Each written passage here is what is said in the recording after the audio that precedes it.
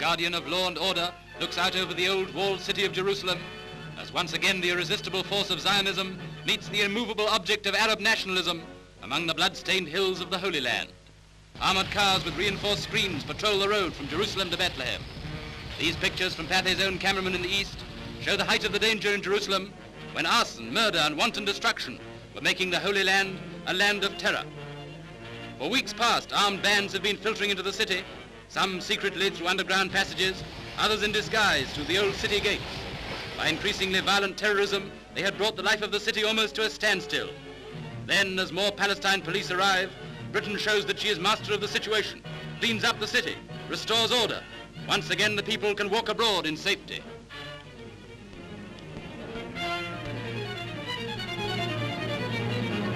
In the narrow streets of the Arab city, the bazaars reopen. Peace reigns again.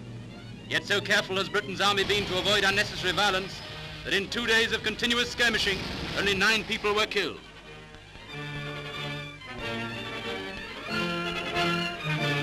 And once again, Jews can come to the historic Wailing Wall to pray.